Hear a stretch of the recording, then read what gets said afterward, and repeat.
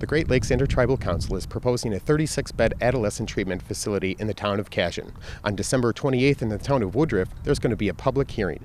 There's a whole lot of questions that have to be answered yet at this point before this should be approved. The Great Lakes Intertribal Council, or GLITC, has applied for a conditional use permit in western Oneida County. Not having that infrastructure out there puts a real burden on Oneida County. And since GLITC is a nonprofit, the land that they own is tax exempt, meaning less tax revenue. If this land is taken out of fee land, that will be that much less money that will come into the county. The town of Cashin's Planning Commission is against the facility, but ultimately the county has the final say. The December 28th public hearing will be an opportunity for GLITC to further explain their plan. Public comments can be sent to the Oneida County Zoning Department up until 10 a.m. on the day of the hearing. The department's now starting to get emails, letters for and against the project.